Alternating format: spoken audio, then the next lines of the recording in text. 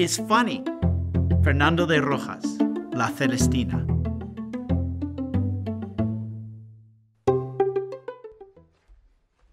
Hello there and welcome back. Chapter 3 opens with Don Quixote meditating about the book mentioned by Sancho. The narrator underscores the temporal problem while also giving us indirect access to Don Quixote's delusions of grandeur. He could not persuade himself that such a history could exist, for the blood of the enemies he had slain was not yet dry on the blade of his sword, and yet they already wanted his chivalric exploits to go about in print. Don Quixote is also disturbed by the Moorish status of the author. From Moors, one could not expect any truth whatsoever because they are all tricksters, liars, and swindlers. He worries that the author might have written something against the modesty of his lady Dulcinea of Toboso, or perhaps misrepresented his own faithful decorum.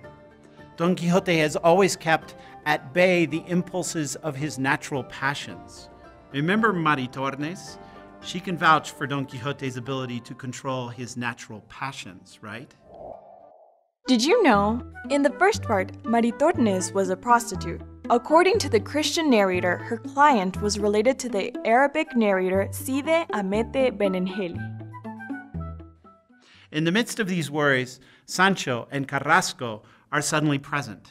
In spite of his name, Sansón, meaning Samson, is described as small in stature, about 24 years old, and having a round face, snub nose, and large smile. All signs that he was mischievous in nature and fond of pranks and jokes. Carrasco immediately plays with our knight, throwing himself at his feet and swearing by his bachelor's robe, by the habit of St. Peter that I wear, that Don Quixote is one of the most famous knights errant that ever was or ever will be anywhere on the face of the earth. He also praises Cide Hamete Benengeli for having written down Don Quixote's great deeds, as well as the Christian narrator for having taken care to have them translated from Arabic into our vernacular Castilian. Note that if Don Quixote does not trust Moorish authors, his more immediate problem is a false neighbor.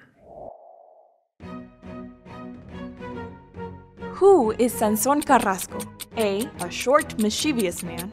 B, a tall, strong man. C, a fat, romantic man. Correct answer, A, a short, mischievous man. In fact, Carrasco represents a range of problems. We are only at the beginning of chapter 3, and Carrasco's commentary highlights the mind-boggling mise en abîme structure of the narrative that we have seen elsewhere. We assume that Cervantes is the author, but others are involved: the Christian narrator, Cide Hamete, and presumably another Morisco translator. To top it all off, we now have Carrasco, a character inside all of these narrative frames, who claims to have already read the first part of the novel. He does more. He notes that the novel has been printed in Portugal, Valencia, Barcelona, and Antwerp. And he even anticipates the future when he observes that there will be no nation or language that will not have its translation. Evidently, as we can also gather from the dedication of 1615, by now Cervantes knew very well that he had written something amazing. There were already at least 9 editions of Don Quixote Part 1, and it had already been translated into English and French in 1612 and 1614, respectively. That's all for now. We'll see each other in the next video.